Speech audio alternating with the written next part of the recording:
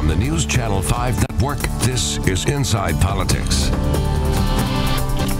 Hello, everyone. I'm News Channel 5's political analyst, Pat Nolan. Welcome to Inside Politics.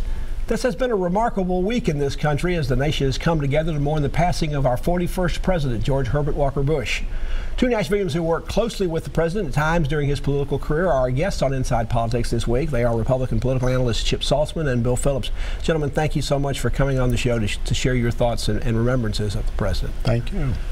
What have we lost, Bill, with the passing of a George Herbert Walker Bush? He was certainly an important politician in his day, but it seems many of the things he did accomplish while he was there have kind of begun to be pushed aside by some of the current things going on. Well, but there's a number of things that he accomplished that will be institutional forever, and one of them is the way that we conduct foreign policy. Now, right now, that's a little hazy with some of the things that are going on in the world, but you've got that core of career employees that learned under Herbert Walker Bush, and I think that will continue for a number of years. Chip, there was a kindness about him and being willing to reach across the aisle that we don't see as often in our politicians these days. Well, it was who he was, and it's how he not only was raised, but it's how he raised his family. And you know, we saw a couple articles where it said it was important for President Bush, for President Trump to be there, and some reporters were making like that's a big deal. I never thought twice about it. Of course, he wanted everybody to be there. He wanted Republicans and Democrats.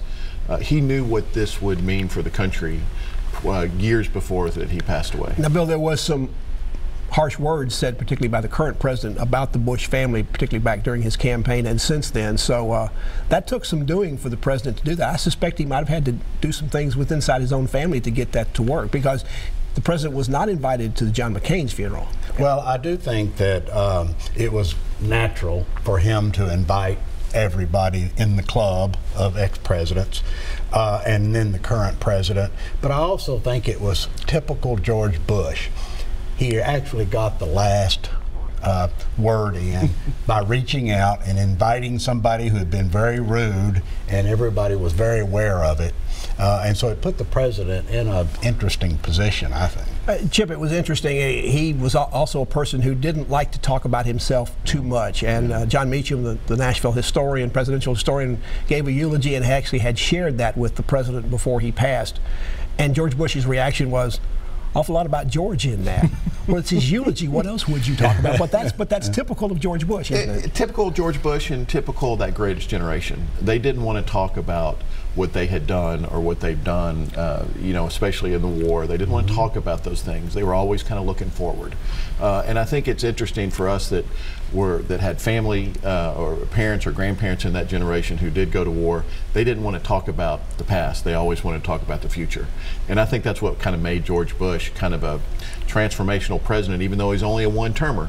He was always thinking about the future, not the past. Well, in the 1988 campaign, when he was running for president, we came across the footage of his rescue by the submarine crew, and it took quite a bit to convince him that this would be a good thing to publicize. And we were fighting the wimp factor at the time. And so he was never really pleased with us doing it, but finally consented. Bill, you had perhaps one of the most important roles in the president's political career. You were managing and were in control of the 1988 Republican convention where he was nominated for president.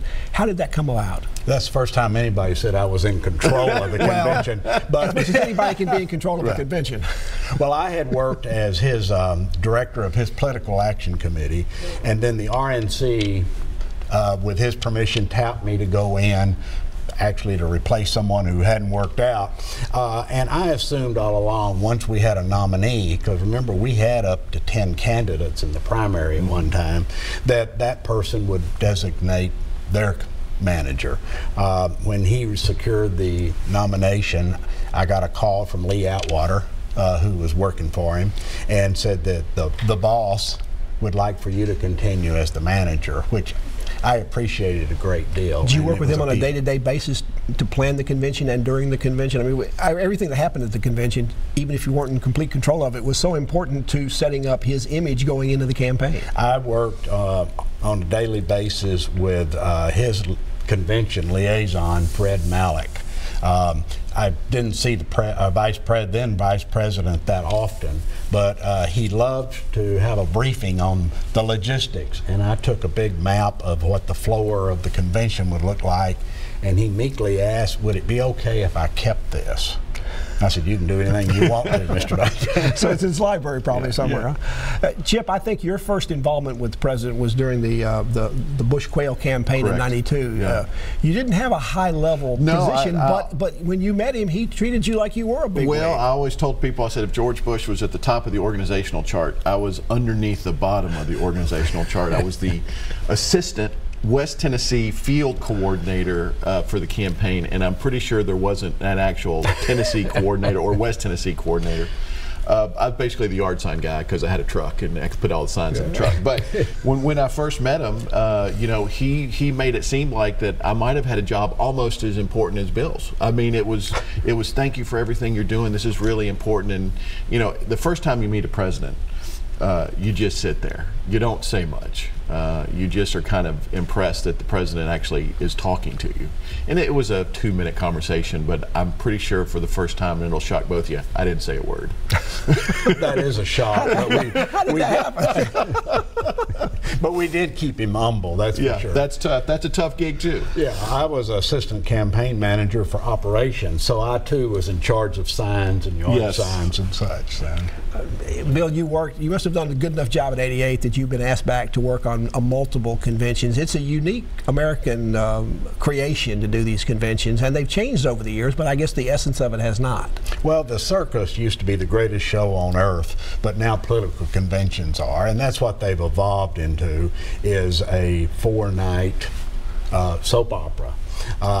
Unfortunately, the system is such now that some of the drama is gone, so you have to create some drama in some of the conventions. Our last really controversial convention was probably '92, when Pat Buchanan spoke, and there are some of us who didn't think that was a good idea, but we didn't get to vote. Well, the '88 convention, and particularly his acceptance speech, has probably lived on more than most other acceptance speeches. First, there was a couple things in it that sort of mirrored his political career. First was the 1,000 points of light comment was in there. That was a big part of the speech.